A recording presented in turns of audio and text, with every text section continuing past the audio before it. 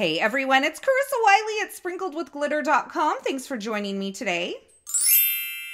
Today I have the honor of kicking off the 12 Tags of Christmas event for the ellenhutson.com blog, and I thought I would share this beautiful tag here as well.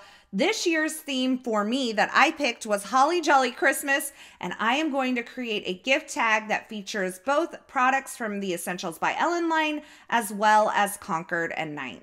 And I thought I would share a full-length video tutorial here because I want to show you how I did partial die cutting with my Gemini Junior to create a tag using this Modern Tags die set from the Essentials by Ellen line. So I have this tag die here, but it's not quite as big as I want it to be. So I'm going to use a partial die cutting technique to make this tag a little bit longer. Now this can be a little bit tricky with the Gemini Junior because you don't really have a flat platform that you're putting on the machine. So you kind of have to set up your plates with your die sticking out of the end.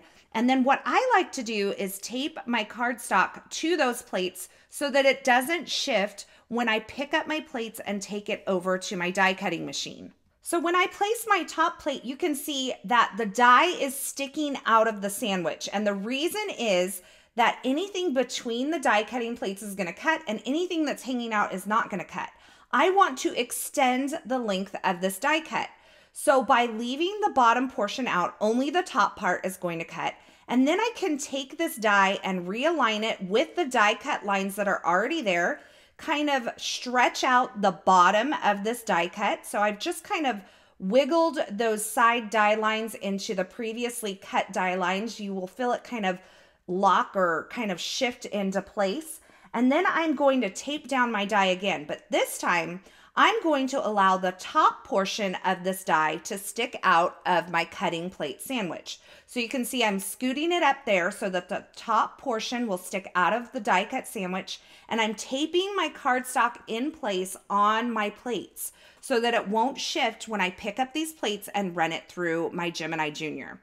And you can see now I have a tag that is longer than the original die. So this partial die cutting technique with the Gemini Junior is, like I said, maybe a little bit trickier or maybe a little bit more confusing for some because your plates are not stationary on your platform when you're setting up your sandwich. But by taping my cardstock in place, I find that I can achieve partial die cutting with my Gemini Junior without any problem at all. Now I have some greenery from the North Pole Greetings stamp set from the Essentials by Ellen line. I'm stamping that in the Deck the Halls ink from Catherine Pooler. And I did use the Catherine Pooler Do-Si-Do for the berries, but I'm going to end up changing that out later. This pink was a little bit bright for the color scheme that I'm using. And then I used the coordinating dies. I taped those in place. I ran that through my Gemini Junior. And now I have some greenery because, I mean, what would a tag featuring the theme of Holly Jolly be without a little bit of greenery?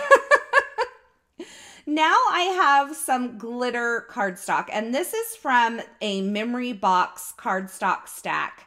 And I'm using kind of this warm silver to die cut my tag topper as well as the Holly Jolly words that are from the Concord and 9th Festive Phrases die set. Now there is a coordinating stamp set. I'm just using the dies today.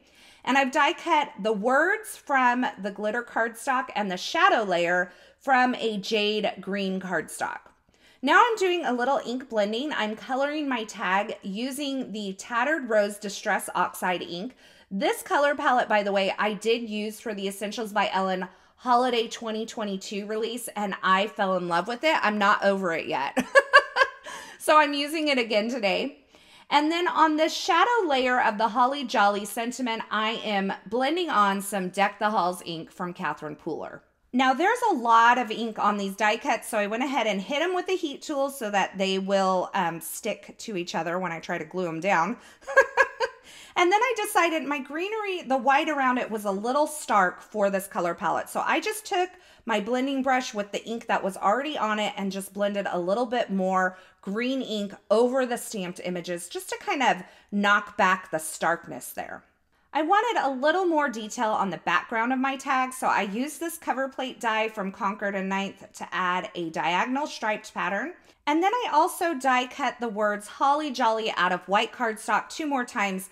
I am going to stack these up to add some dimension, so I'm just adding a liquid glue on the back of this word Holly and stacking that on top of the other.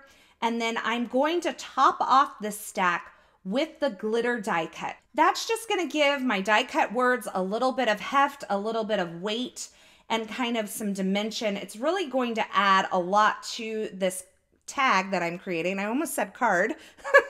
This could definitely be made into a card, by the way. And once I have all those die cuts stacked, I'm going to adhere them onto the shadow layer using some liquid glue. And I am just kind of looking at it from the front and making sure that I like kind of where it's coming out from the shadow layer, holding it in place and then flipping it over and adding those pieces with liquid glue. So I have 3 kind of areas of greenery. I went back and I stamped the berries using the Tattered Rose Distress Oxide ink, and I've added those to the front as well. And I thought this needed a little bit more shimmer in the greenery area. So I have used the Concord and 9th Boughs and Holly die set. And I've die cut some of these evergreen boughs from that silver cardstock that I used for the Holly Jolly, and I placed those on the back as well. And once I have all of my kind of focal area created, I added that onto my tag using some foam adhesive. And I finished that off with a little sentiment strip that I created using the Essentials by Ellen Holiday Vibes stamp that creates all of these sentiment strips at once. It is so fabulous. I added a few sparkling clear sequins.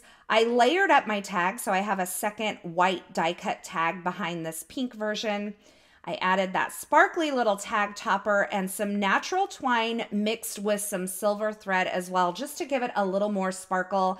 And I absolutely love the way this tag turned out. As I mentioned before, this could easily be made into a card project if you would prefer that instead. And this tag is kind of a special tag. Like, I might not make 14 of these.